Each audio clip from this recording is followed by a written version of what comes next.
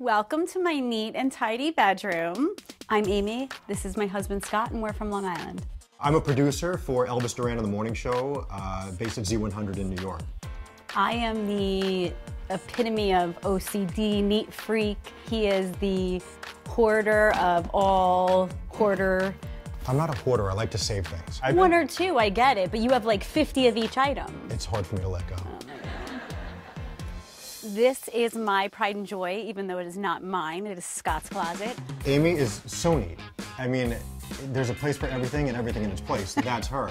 I'm afraid to take t-shirts out of my closet because they're all in color order. If I want one that's on the bottom, I'm not going near it because I might mess the pile up.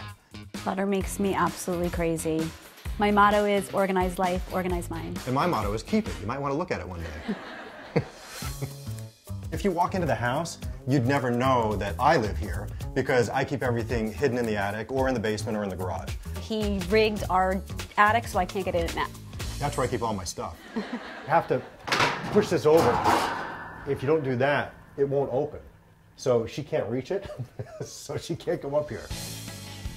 This is all my stuff. Well, most of it. I've been in radio for almost 30 years, and I have t-shirts, hats, every jacket from the radio station that I've ever been issued, CDs, cassette tapes. This is nothing. I have probably 300 or 400 t-shirts. I have every license plate that I've ever had on my car since, I've been driving. This is my first cell phone that I ever had.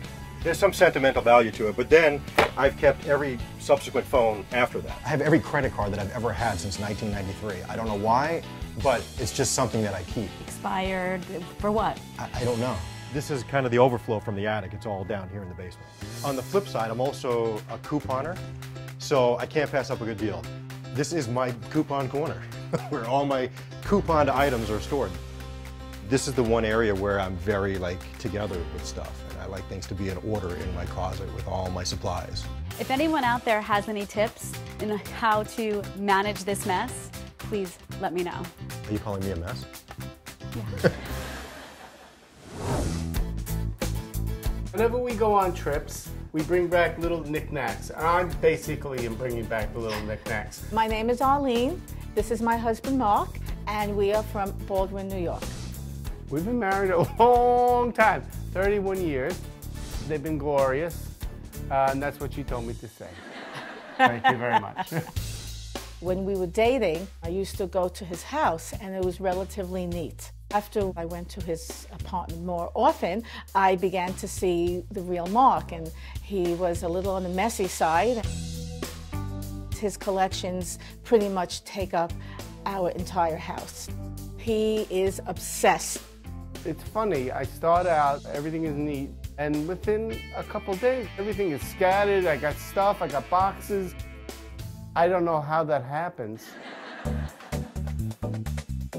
I collect everything, baseball cards, Artwork, figurines. cars. That's a nice one. I have a huge collection, and I don't even have to gas them. I don't have to fix them. All I have to do is put them on display. At one point, we had about 50 to 100 birds. We had 1,500 plants. It didn't happen all at once, because she would have thrown me out of the house. So it happened in a gradual sense. I am recently retired. I realize that it's time to clean our house out. Mark and I anticipate within the next couple of years selling our home and moving into a condo. It's going to be a third of the size of this house. It is extremely difficult for me to get rid of my things because they're a part of me. For instance, I have a collection of African violet plants. Now, I hate African violet plants. So why do I keep them in my collection? Because my mother loved African violets.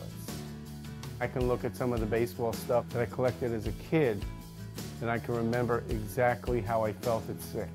It's an emotional thing, I think. I love my husband probably more than life itself. I truly do understand that many of his collectibles are close to his heart. I know we have to make changes. It's not going to be easy, but it has to be done.